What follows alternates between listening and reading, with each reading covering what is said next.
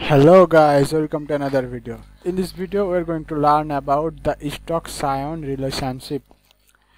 A grafted or budded plant can produce unusual growth patterns which may be different from what would have occurred if each component part of a grafted rootstock and scion was grown separately, or when it is grafted or budded in other types of rootstocks. There are some relationship between the rootstock and scion, such as effect of stalks on scion. Stalks on scion cultivars, such as size and growth habit, precocity in flowering and fruiting, fruit set and yield, fruit size and quality, nutrient status of scion, winter hardiness, disease resistance, ability to resist soil adverse conditions. In this video we are going to learn briefly about this relationship. So let's get started. Size and growth habit. In apple, rootstocks can be classified as dwarf, semi-dwarf, vigorous and very vigorous rootstocks based on their effect on a scion cultivar. If a scion is grafted on dwarf rootstocks, the scion grows less vigorously and remains dwarf only. On the other hand, if the same scion is grafted on a very vigorous rootstock, the scion grows very vigorously. In citrus, trifoliate orange is considered to be the most dwarfing rootstock for grape and sweet oranges. On the other hand, in mango, all plants of a given variety are known to have the same characteristics, canopy shape of variety, despite the rootstocks being of seedling origin. Then next step is precocity in flowering and fruiting. The time taken from planting to fruiting, precocity is influenced by rootstocks. Generally, fruit precocity is associated with dwarfing rootstocks and slowness to fruiting with vigorous rootstocks.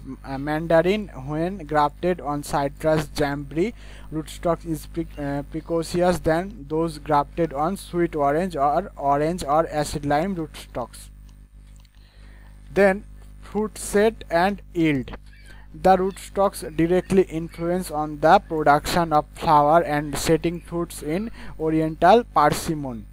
When it is grafted on lotus, it produces more flowers, but only few mature into fruits. However, when kaki is used as rootstock, the fruit set is very high. The influence of rootstock on the yield performance of cultivar has been well documented in many fruit crops. Acid limes budded on rough lemon registers nearly 70% increased yield than those budded on Troyer, Citrange, Rangpur lime or its own rootstock. Then next one is fruit size and quality. The physiological disorder granulation in sweet orange is very low if on Cleoptera mandarin seedlings. On the other hand, rough lemon seedling stocks induced maximum granulation. The physiological disorder black in barlet pear did not appear if Pyrus communis was used as the rootstock. When Pyrus pyrifolia was used as the rootstock, this disorder appeared, affecting fruit quality. The next one is nutrient status of scion. Rootstocks do influence the nutrient status of scion also. Sathugudi orange trees have a better nutrient status of all nutrients in the leaves when it is budded on Cleoptera mandarin root stocks than on its own rootstock. Then next one is winter hardiness. Young grapefruit trees on Rangpur lime withstand winter injury better than on rough lemon or sour orange. Sweet oranges and mandarins on trifoliate stocks were more cold hardy.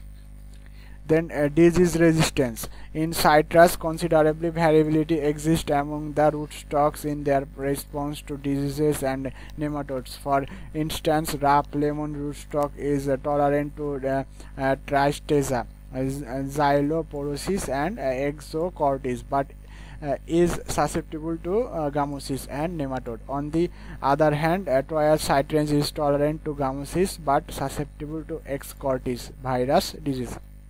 Similarly, guava varieties grafted on Chinese guava resist wilt, disease and nematodes.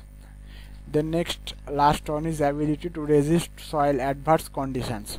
Among the citrus rootstocks, foliate orange exhibits poor ability, while sweet oranges, sour orange, wrongful lime rootstocks exhibit moderate ability to resist excess salts in the soil. Similarly, in palm fruits, variation exists among rootstocks to resist excess soil moisture or excess boron in the soil. The effect of Scion on rootstocks such as Vigour of the rootstock, cold hardiness of the rootstock, and precocity in flowering. Vigour of the rootstocks. In apple, it has been found that if apple seedlings were budded with the red astrakhan apple, the rootstock produced a very fibrous root system with few tap roots. On the other hand, if Scion Goldenberg was budded on the seedlings, they produced 2 or 3 punched deep roots without a fibrous root system. In citrus, if the Scion cultivar is less vigorous than the rootstock, the rate of growth and the ultimate size of the tree is more determined by the Scion rather than the rootstocks. Then cold hardiness of the rootstock. Cold hardiness of citrus roots is affected by the Scion cultivar. Sour orange seedlings budded to Eureka suffered much more from winter injury than the unbudded seedlings. Then precocity in flowering. Young mango rootstock seedlings 6 months to 1 year old were found to put forth inflorescence when the branches from old trees are enlarged, with which can be attributed to the influence of Scion on the rootstock. So these are the rootstock and Scion relationship. That's all for today. See you in the next video. Thanks for watching.